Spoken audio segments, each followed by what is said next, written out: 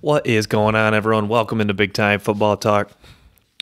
So I want to get into this. I want to break down the college football slate heading into this weekend. There's some notable games this weekend.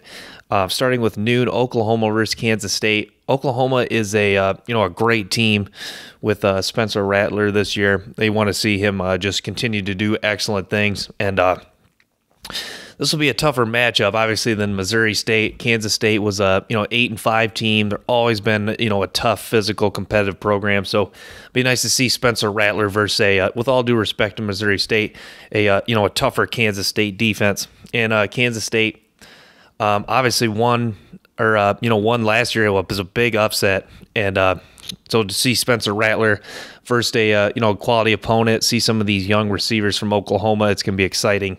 At noon. Also, the next game, Florida versus Ole Miss. It's Lane Kiffin's college football coaching debut for the Ole Miss Rebels. And, this is a very talented Florida team with a lot of high hopes. Kyle Trask is one of the best quarterbacks in college football, arguably the best. And, Kyle Pitts at tight end. Florida's always super talented, but, now well coached with Dan Mullen and have a, high-powered offense and quarterback to go with it. So it'll be interesting to see what the Ole Miss team looks like under Kiffin early and, see how this Florida team, if they, start clicking week one against the Rebels. At 3:30, we got Texas versus Texas Tech.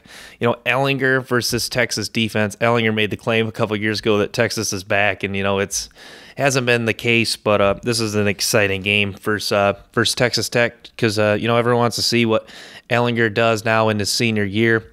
Could have left for the draft, but Texas has high hopes for this year, and Tom Herman is gave him that speech, that motivational speech, and people want to see. People want to see Texas back. Like I said before when I did my Texas breakdown, that it's good for college football when the Texas Longhorns are good because that's an elite brand, and it's Texas football, man. That logo is recognizable around the country, and this team has the talent. We'll see where they go, and it's they're getting into the conference schedule now, Texas. So we'll see what they do against a Red Raiders team that struggles. But it's very talented, and an offense is going to put up some points. So we'll see what goes there. Also at 3:30 is LSU Ole Miss. It's a 3:30 SEC on CBS game. It's be interesting to see what LSU looks like. I'm curious to see what the identity of this team is. Miles Brennan at quarterback. Last year, you knew it was going to be the Joe Burrow show. He was going to make plays. He was going to throw the ball around the yard. They also could run it, but they were mostly a passing team. That was really their identity. Just getting the ball to their athletes in space and trying to stretch the field vertically with Jamar Chase and Jefferson. But no Jamar Chase this year, no Clyde Edwards-Helaire. So you wonder if this team will be, start to become a running football team with some of those guys gone at receiver.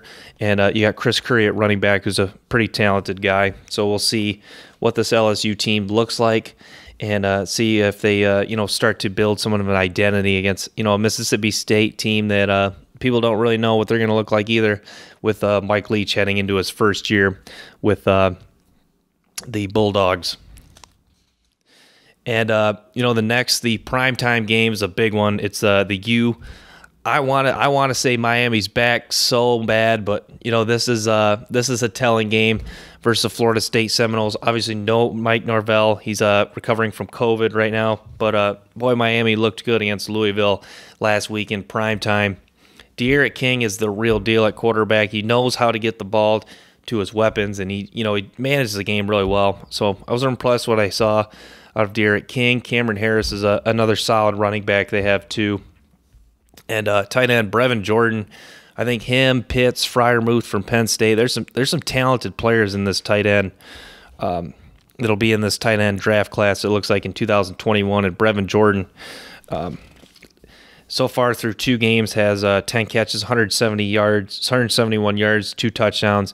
He's a former 4-star recruit from Bishop Gorman High School in Las Vegas. That super talented high school football program.